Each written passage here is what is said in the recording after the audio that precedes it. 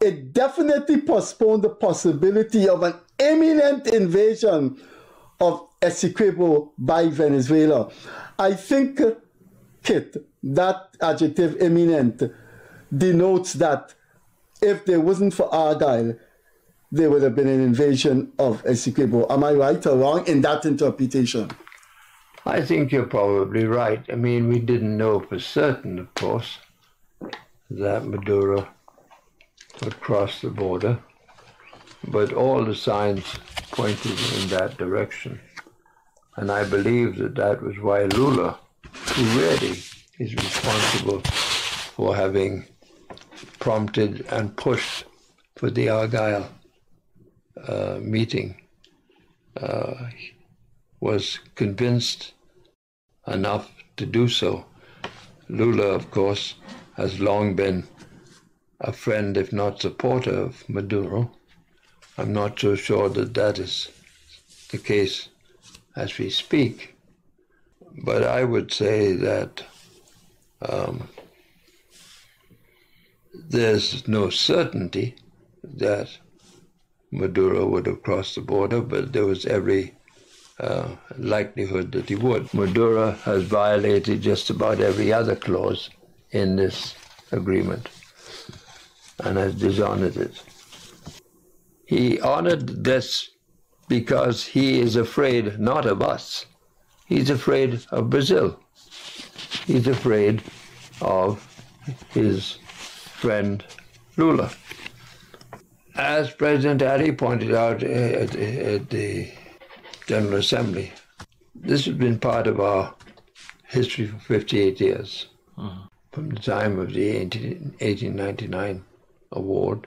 It hotted up immediately prior to becoming independent, which led to the Geneva Agreement. And the parallels between the Geneva Agreement and the Argyles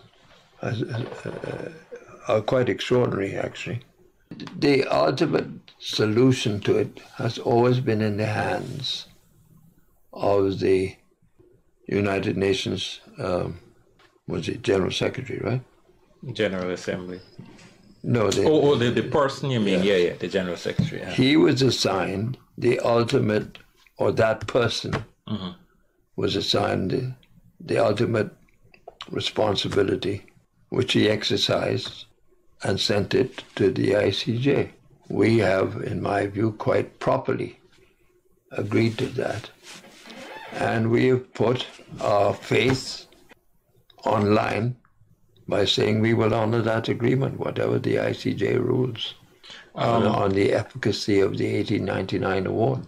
Dr. Gonzalez had said that Maduro is better for Guyana than the opposition. Can you go into that a little? How you view such a statement and give us some reasons for why you think what you think.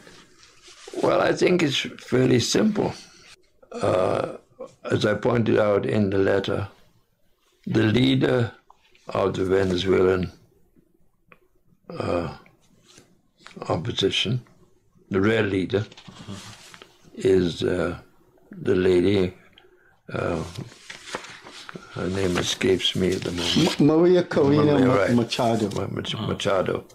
Machado has made it very clear, and she's the first Venezuelan leading politician that has. She thinks it is correct that the matter should be addressed by the ICJ. Why would Maduro, facing international sanctions, facing even third world resentment of trying to bully a small country, why did he do that? He cannot be that stupid not to know. If he was involved in a big country that has a big, powerful army, but the third world, the global south, would surely frown on a country with the third largest army in South America, trying to bully a country with less than 1 million people. What was he thinking? I mean, in international relations, you don't do something as silly as that. And on the border Freddie, is the most powerful military. You asked me to get into the mind of a madman. Maduro is not sane. He's not politically sane, in my view. He's a desperate man, and desperate people do desperate things. You can't predict what they're going to do. So what we need to do is to be prepared for the worst that he might do, which of course is to attempt to seize the Esequibo by military force. And I believe that our President, Ali, has taken all of the right steps in that direction. And to give credit to the opposition, they have aligned themselves and supported him in this regard. We were united on the threat that came from Suriname, which actually has not yet disappeared. And we were united against the very real threat that comes from Venezuela. But remember this too, that every Venezuelan, this is where we are making errors, every Venezuelan almost from cradle to grave has been taught to believe that they have been robbed of the Esequibo, that it belongs to Venezuela, that it was given away by a conspiracy to Guyana, but what was then British Guyana. And we have not yet educated our own people to understand the importance of that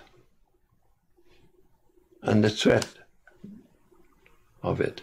That is what I am currently attempting to do now when I said I was involved. No. We need to make this issue of Venezuela a critical and important part of our school's curriculum. And it is not so, as yet.